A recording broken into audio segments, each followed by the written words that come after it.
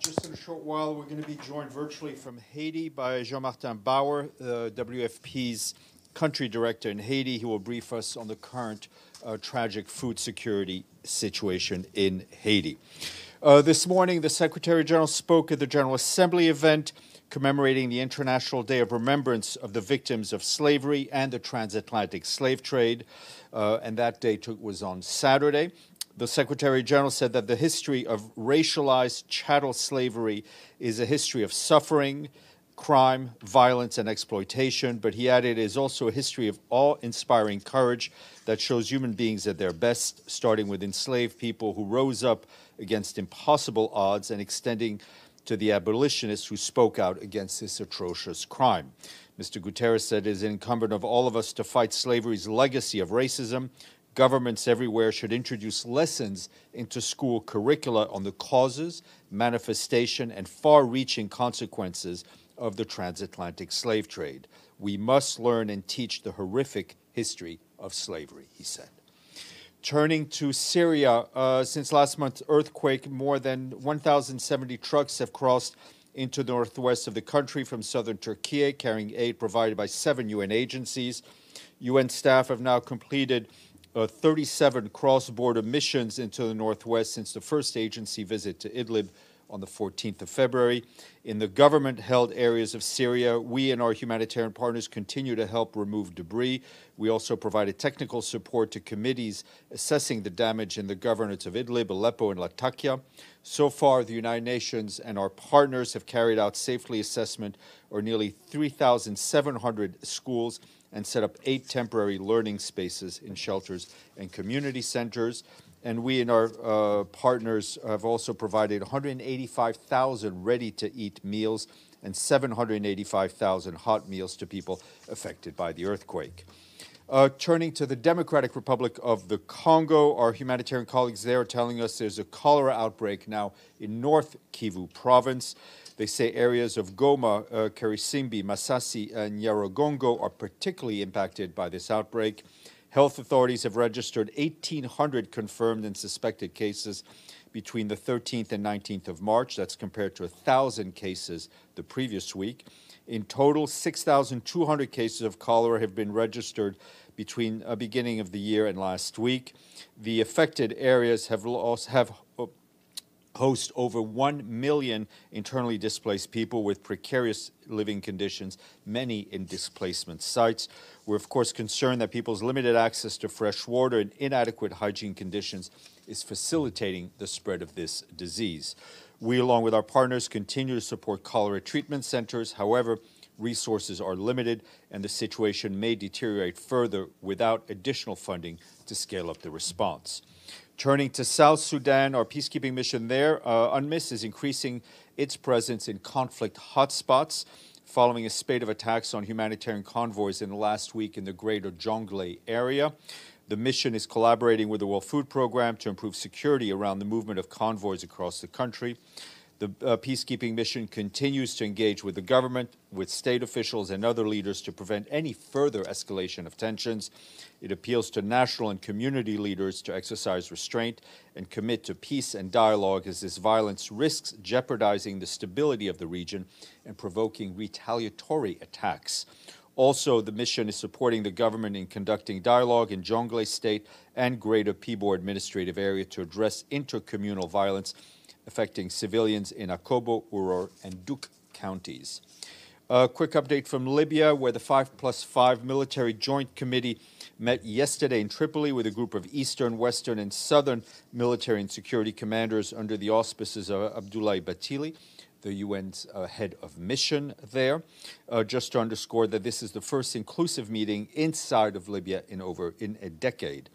The aim of the meeting was to follow up on participants' commitments during the meeting in Tunisia earlier this month to work together to create conducive conditions for the elections this year. Mr. Bathily called on all leaders in the East, West, and South to support consolidating peace in Libya. And the 10th Asia-Pacific Forum on Sustainable Development opened in Bangkok in Thailand today with a call for countries to make radical changes as development gains in the region have never been at such risks of being swept away by overlapping and intensifying crises. Our colleagues say that this region, the cost of living crisis has deprived 400 million people of safe and nutritious food. Climate-related catastrophes, coupled with biodiversity loss, pollution, are also causing immense hardship and suffering. The forum is organized by the Economic and Social Commission for Asia and the Pacific and will continue until Thursday this week. Two members of the Commonwealth of Nations have paid their dues in full to the United Nations today. One is an African nation that joined the Commonwealth on UN Day in 1964, and the other is a Caribbean country that joined the Commonwealth in February of 1979. Both nations joined the UN in those same years. Any guess on those two countries? No, Zambia and St. Lucia, and we thank them both. But at least you tried to play, James, so if you have a question. Okay. President Putin's saying that nuclear weapons are going to be based in Belarus. What's the Secretary General's reaction? Well, we've obviously seen those press reports, and I can tell you that obviously we're concerned about the general state of tensions around nuclear weapons that we're seeing recently, which is very concerning, and it also serves a reminder for every member state to uphold its responsibility under the Nuclear Non-Proliferation Treaty. And one more, you're obviously aware of the big protests by Israelis currently. How concerned is the Secretary General about that in a place where the UN clearly is vital for diplomacy? We're obviously watching the developments that are going on in Israel internally very closely. And I think, as we would anywhere else, a reminder that people have a right to demonstrate peacefully, and that demonstrations should be done peacefully. Madame, and then we'll go. Talking about the right of demonstrating peacefully, the Council of Europe, Reporters Without Borders, Amnesty International, and the Commissioner for Human Rights are concerned about the excessive use of force against demonstrators in France, where a second person is in a coma. Does the UN believe it is appropriate for a country that is a permanent member of the Security Council to behave that way? Our reaction is the same everywhere, is that people have a right to demonstrate peacefully. Security forces need to be there to protect that right to demonstrate peacefully, whether it's happening in France, in Israel, or anywhere else. Yes, sir. Thank you, sir. Ukraine calls for convening the UN Security Council on the statement of Russian President Putin about the deployment of nuclear weapons in Belarus. Do you have any details about the Security Council meeting? No, my understanding is it would happen this week, but that's a question, obviously, for the Security Council. Deji and then Yvonne. A quick follow-up on that issue. If there would be like you said, if there would be a Security Council meeting this week, who would be the briefer from the Secretary? Well, let's see if they ask for a briefer. Okay. So my question, it's also concerning nuclear, actually. We know that Mr. Grossi of IAEA visited Ukraine and met with President Zelensky. I just want to know, is there any progress or development of the establishment of the protection zone of Zaporizhzhia nuclear power plant? Nothing that I can report to you, but I would encourage you to also ask the IAEA. And also on another issue, the Black Sea Grain Initiative. Is the UN still engaging with Russia to talk about the Russian fertilizer food exportation? The grain initiative continues to work. There were 2 ships that left today. I think one for Bangladesh, one for China. It's moving along and just underscores our continued attachment to it, and it's going on with the cooperation, obviously, of Ukraine and the Russian Federation, assisted by Turkey and as well as ourselves. Okay. Another thing. This afternoon, the Security Council would vote on the draft resolution about the Nord Stream pipeline issue. has the position of the UN changed since last Security Council meeting on this? No. So I mean, I would refer you to what I think Rosemary DiCarlo briefed on February 21st, and she laid out our position. In that briefing, Ms. DiCarlo actually didn't even said anything about concerning this thing. I mean, I think she didn't. There are two concerns. One is Russian Federation expressed their concern, and second, they urged the concerned party to restrain, to keep maximum restraint, something like that. There's no concerning from her. If the draft resolution passed, was adopted, if the draft resolution were adopted, certainly there were paragraphs about concerning the condemn and other things. Would the Secretariat change its position? Well, I mean, let me put it this way. I don't have tarot cards. I don't know what the Security Council will do. The only thing I can tell you is that, as in any situation, if the Security Council gives the Secretary General a mandate, the Secretary General acts on that mandate. Yvonne. Thank you, Steph. So last week, the Secretary General was in Europe to speak to European leaders. And according to reporting by the South China Morning Post, he, in the discussions, warned EU leaders not to isolate China. Do you have any more details about that? And no, I mean, I think this falls under the Secretary General's concerns that he's been voicing now for some time about a decoupling, right, of the Western economy, so to speak, and the Chinese economy, which, from his standpoint, would not be a positive thing for the world as a whole. And I think that remains his position. Just that it wasn't in the readout that you sent out. So do you have any further details? No, I don't. I mean, obviously, this was I think, very useful private lunch for the Secretary General and European leaders. We issued the readout that we did. And on this particular issue, I think it's, I'm just restating what the Secretary General's position is, and I think it was most likely reflected in the discussions at lunch.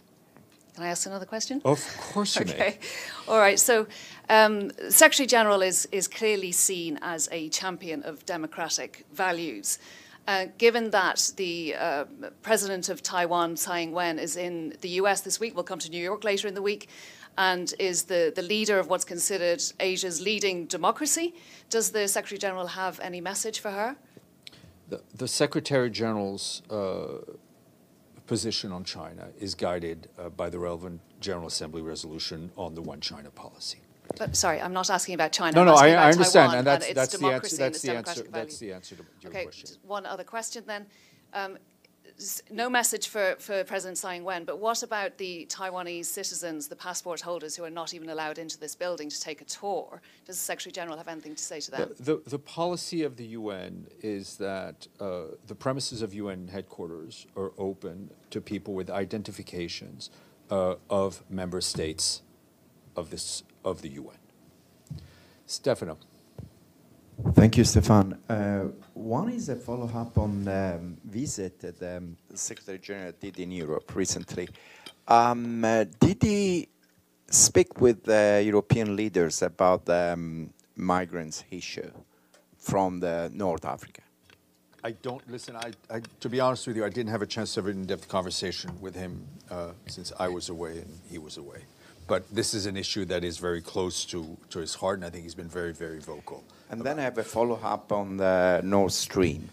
I understand that you clearly say the position is the one that De Carlo expressed a month ago.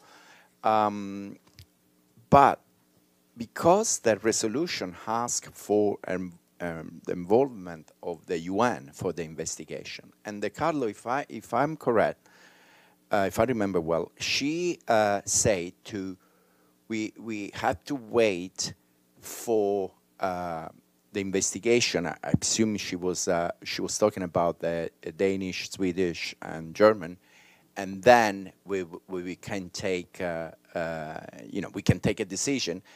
If the Security Council actually passed the resolution, what you're saying here is that the UN will be ready to start the investigation itself? What I'm saying to you is that if there is a resolution of the Security Council asking the Secretary General to do something, the Secretary General does that thing. Full stop. That's it, right? But So if the Security Council passes a resolution asking the Secretary General to do something, he will do that thing. Let's keep going on the first round. Yes, Sir Alan. Thank you, Stéphane. I have a short question regarding the grain deal, particularly regarding the language the UN is using concerning the first part of the grain deal, calling it Black Sea Grain Initiative. As you remember, this first part contains the third paragraph, if I'm not mistaken, which stipulates also the fertilizers, that the facilitation to the exports of the grain, foodstuffs, and fertilizers as well, including ammonia from Russia. So my question is regarding the language. Why don't you use the term kind of a, I don't know, Black Sea grain and fertilizers deal? Because that might entail among our readers the impression that only the memorandum contains this, the stipulation regarding the fertilizers. I want to be as clear as possible to help your readers. There is the Black Sea Grain Initiative, right, which discusses ammonia as well, which is a critical component of fertilizers, and there's a memorandum of understanding. The Secretary General's team are pushing on all fronts to make sure that everything that was signed and agreed to last year is fully implemented. As we've said repeatedly, especially on the issue of fertilizer, we don't hold the levers of power, right? That has to do with discussions that we keep having with the private sector, with the European Union, with the UK, and with the US to try to facilitate that trade. The issue of the ammonia pipeline is also very important, and we're continuing our discussions with that. What we want to see is a full implementation of the Black Sea Grain Initiative, as it's officially called, as well as the Memorandum of Understanding on fertilizers. Yes, sir, and then we'll go to the back. Sorry. There's another question about the Russian crisis. Russia wants to recruit another 400,000 contract soldiers to join its troops for the war against Ukraine. Russian regions have received appropriate instructions. Do you have any comments on that? I have no particular comment on that. What we would like to see is an end to this war in Ukraine. We would want to see a just peace based on the UN Charter, based on relevant General Assembly resolution, based on international law. That's what we would like to see. Let's go to the back. Yep. Your microphone, please.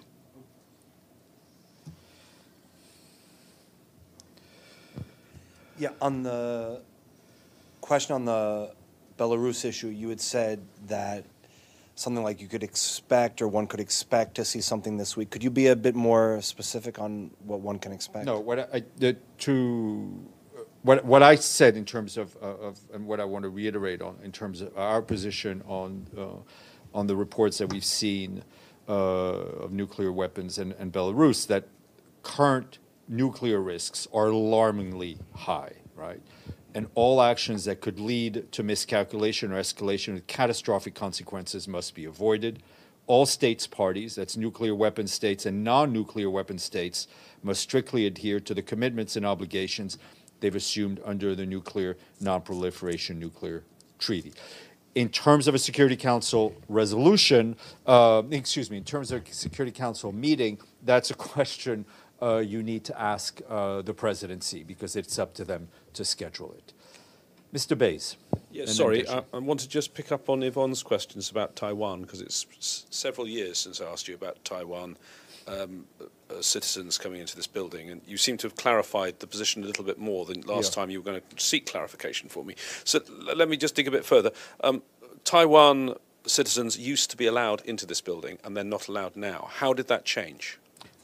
I don't know when that happened. What I can tell you is that, as far as I know, is that to come into this building, you need to show a government-issued ID from a member state of the United Nations. And what's the authority for that? Was that a GA resolution, I don't know. or is it just a decision of the Secretary General? Let me if you could try and find out, because also Kosovo passports. There are Kosovo passport holders, including senior Kosovo officials, who brief the Security Council. They're not members of the United Nations. How are they allowed? But they've come also on the fact that it is an issue that's before the Security Council. But these, I mean, it seems to me all of these people are citizens of the world, and I wouldn't have thought that the Secretary General is someone who wants to practice discrimination. I don't think this policy. I think this policy has been in place for quite some number of years. But I will get back to you, and if I've misspoken, Fahan will be here tomorrow. Deji, and then Ibtisam, and then we'll go to Abdelhamid. I have a couple of other questions. So when we're talking about Taiwan, we're talking about China, right? Is that a question or a statement? No, I'm just saying, because when they ask you about, when Yvonne asks you the question on Taiwan, you talk about the China policy. What is your question, Deji? For UN, Taiwan is part of China or not? Our position on China is guided by the General Assembly resolution passed in 72, 73 on the One China policy. Okay, so I'll give you a simple question. When we're talking about three pillars of United Nations, what are the three pillars? Is this a quiz? I mean, what's that? If you don't, you've been covering the UN for a long time. You have an SDG pin here. I could ask you what the 17 goals are. Oh God, I know the 6. Okay. So they are human rights, your peace and security and development. Yeah. There's no democracy. Do you want to add democracy in there? Deji, we're not going to rewrite the UN Charter. I think the issue of self-determination and democracy are very important to the UN's work. Okay, one last question. Hopefully today you didn't have any gummy. So I asked you this question 2 weeks ago. What's the position of the United Nations on the use of cannabis? I think from what I understand, it is guided by the International Narcotics Control Board. Ibtisam. I wish I had one this morning, clearly. Or maybe I should give them to all of you. That would be better for me. Ibtisam. So I have just a follow-up on James. But that's in general, so people who are, let's say, live in the US and are undocumented, they will not be able to, I mean, isn't the UN, if we go back to the charters, it says we the people, so it's... You need to show a government issued ID. I understand that, I know that, but I'm just wondering about the principle of showing,